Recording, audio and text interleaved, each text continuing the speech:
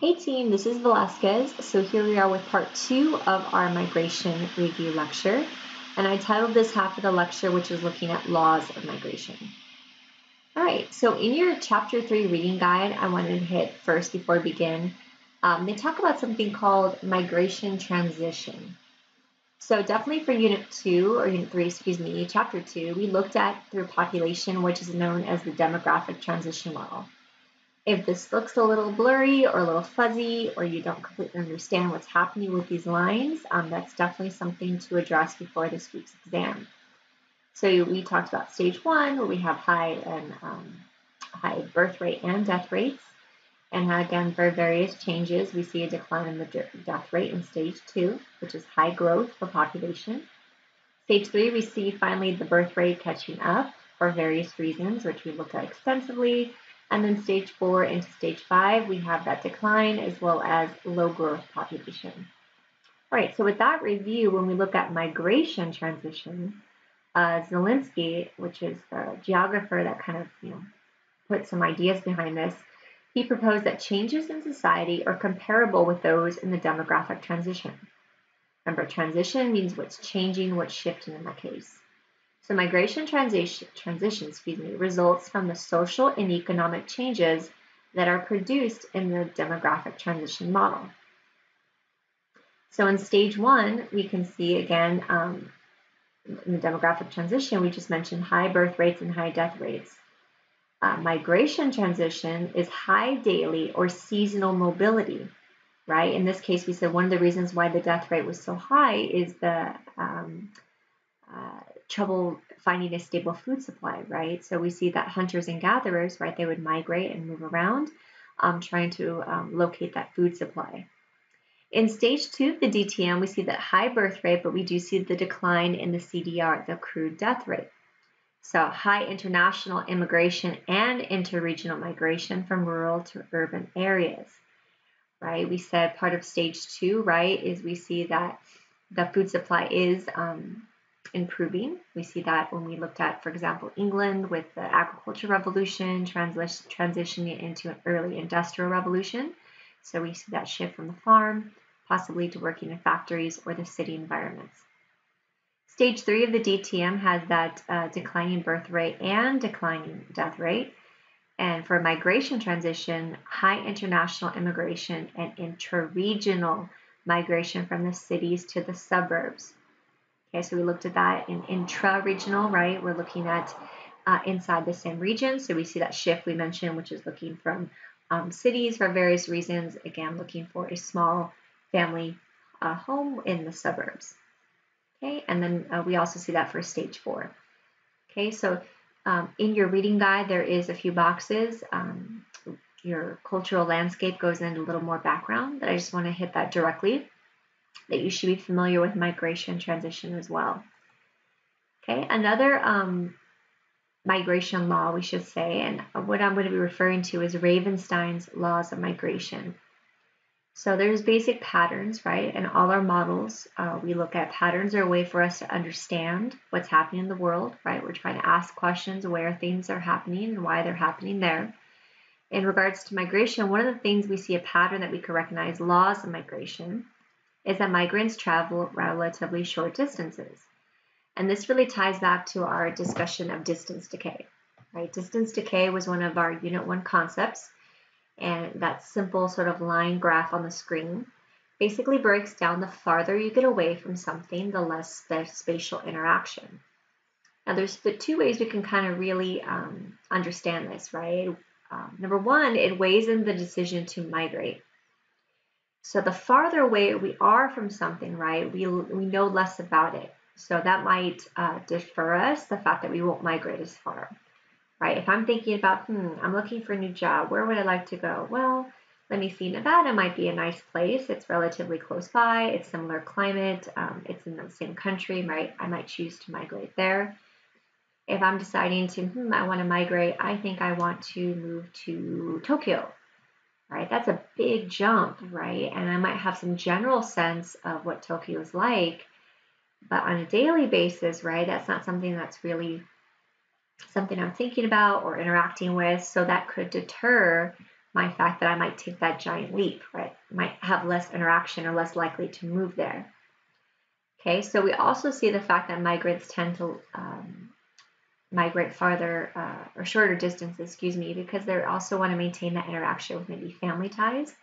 So we talked about the concept of distance decay when we analyzed the map of Mexican migration up to the United States, right? We looked at there's patterns that they're close to the border in the Southwest. Now there's a bunch of different reasons we could play with, but one of the ones that we played with was the fact that that distance decay, right? That most migrants are able to still have those connections with their family back in Mexico, maybe visiting for holidays, visiting relatives. So in general, one of the patterns we recognize, in general, voluntary migration, we see that they travel short distances. Okay, another pattern or law of migration we could identify is that most migrants will travel to urban areas. And this just goes back to, right, more pull opportunities. So if we think about what's located in cities, right, jobs, opportunity, we see also in our first half of the lecture, we talked about enclaves, right? There might be similar cultures due to chain migration that might link you to a major urban setting. So I might more likely to settle maybe out in California or New York City or Portland, Seattle, versus right smack in the middle of Montana, right? We also can tie this to a discussion of the gravity model.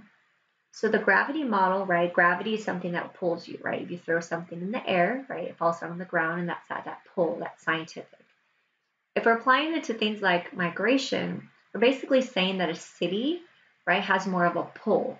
It has more of a force. If I'm going to move over, if I'm in California, right, I may be pulled to Los Angeles or San Francisco because of all those opportunities that are offered in the city, okay? We also say the closer you get to that city, it might have more of a pull in that case. Okay, so this is just one. We looked at sanctuary cities within different states, right? So there's some other reasons why cities can be a pull factor. But one of the patterns we recognize is we can see that most migrants are settling in urban areas. Now, here's a map to take a look at. Okay, so if we're looking at concept of distance decay, if we're looking at gravity model. So one of our optional case studies to take a look at is looking at Cuban migration. Okay, so we see that the increase, and we look at percentage of Cuban migrants across map of the United States. So if we look at Cuba, right, Cuban refugees, especially after we look at the communist revolution in Fidel Castro, and we look a little back history in this case, we see most migrants, right, relatively short distance into Miami. And Miami, again, has a pull factor because of the jobs, opportunities, and the urban environment. Okay, one more thing that we also want to introduce when we look at patterns of migration is that we see that in general, migration will occur in steps. So looking at step migration, migrants eventually reach a destination through a series of small moves. So for example, let's say if we're looking back at the discussion of Brazil, right? If we're talking about that rural to urban migration, it's less likely that a migrant is going to be living in the middle of a remote area and then just boom, all of a sudden just go straight to Rio de Janeiro. Chances are they'll probably migrate to a local town, maybe a village, maybe a smaller city, and step by step they might be able to sort of make their way to that particular destination.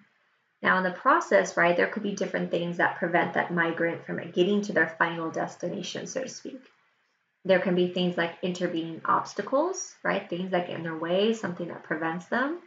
Or we can also, as geographers, we can talk about things called intervening opportunities, right? There might, all of a sudden, I might be on my way to Rio de Janeiro, but I might stop in a town and, you know, I get a wonderful job and I decide, no, I think I'm going to stay here and settle in. Or maybe I fall in love, magic, okay? So there might be things on the way that might deter that step migration. Okay, so as a pattern, according to Ravenstein, we do see migrants take relatively small steps. Okay, we've hit this as well. Okay, another pattern we recognize is rural to urban. Most migration history has been rural to urban, and we even tie that way back to our discussion of the Industrial Revolution. Okay, youth and gender come into play. We see most migrants tend to be young, International migration, we see more migrants tend to be male. We can think about why, right? Especially when it comes to being young. We can think about young people, they might have a little more adventure, they might be in the market to have a new opportunity or maybe try something out new. Young people in general have less ties, right? If you're older, you might own a home, or you might have children, or you might be in your career for some time, right? You might be more hesitant to take a move. So migration occurs mostly for young people. International scale, we see more males, and think about perhaps why it's a little more dangerous for females, right, to migrate alone, especially on international scale, especially when we go back to forced migration, human trafficking. Sad to say, it's very difficult looking at the differences between the two genders. Internal, however, we do see female migration. Okay, so Ravenstein recognized that as more of an internal scale. The last thing that I want to introduce in this case, and this is really where your case studies fall in, this is not a history class, however, you should be relatively familiar with the different waves, we call it, of migration in U.S. history. Okay, so some of you are choosing to do your case study right on the forced migration of enslaved Africans, for example, way back in the 15, 16, all the way up to the 1800s. In the early 1800s, we really focus, a lot of migration comes from the northern half of Western Europe. So this is where we're looking at migrants, for example, immigrants from Germany, and we also look from Ireland. If we look at push factors, like back in Ireland, the Irish potato famine, where people were starving, right? That's a powerful push factor of Irish people trying to come into the United States. Later on, in the late 1800s, early 1900s, we have more migrants coming from Southern and Eastern Europe. So, for example, Italy or Mediterranean areas.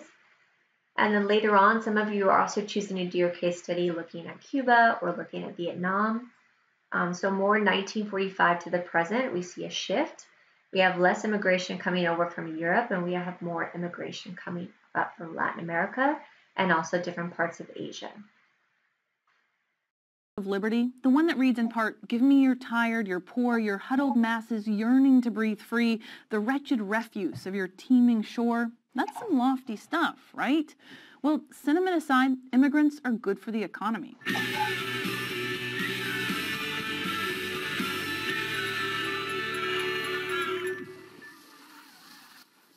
Before we get into the economics of immigration, let's step back and have a quick look at the history. Homo sapiens have been moving around the planet for a long, long time. Estimates vary, but modern humans started to spread out from Africa between 80,000 and 60,000 years ago, and since then they've been busily migrating all over the globe. By 12,000 years ago, we were on all the continents except Antarctica. Because Antarctica is a terrible place to live if you aren't a penguin, and honestly, even they seem unhappy there. Today, we're going to look at international migration, when people move between countries, rather than internal migration, which refers to people moving around within their home country, because international migration has the most appreciable economic effect. We're also not going to talk about forced migrations, like the Atlantic slave trade that kidnapped many million Africans and transported them to the Americas as chattel between the 16th and 19th centuries. We're going to focus on voluntary migration because people who choose to move internationally are very often seeking economic opportunity. In 1889, a geographer named George Ravenstein wrote in his Laws of Migration, "Bad or oppressive laws, heavy taxation, an unattractive climate, uncongenial social surroundings, and even compulsion all have produced and are still producing currents of migration. But none of these currents can compare in volume with that which arises from the desire inherent in most men to better themselves in material respects." Ravenstein was writing during the Great Atlantic Migration, which began in the 1840s as huge numbers of Europeans relocated to the Americas. Between 1880 and 1910 alone, somewhere in the neighborhood of 17 million Europeans arrived in the United States. The 19th century also saw a smaller but still significant number of Asian immigrants arrive in the U.S., mostly settling on the West Coast. Many of them came to join in the gold rush, working as laborers in the mines. They also worked in factories and helped build the Transcontinental Railroad. All this immigration was in many ways a result of technological advances. Improved transportation like steamships reduced the cost and difficulty of migrating across the Atlantic, and the rapidly growing industries of the United States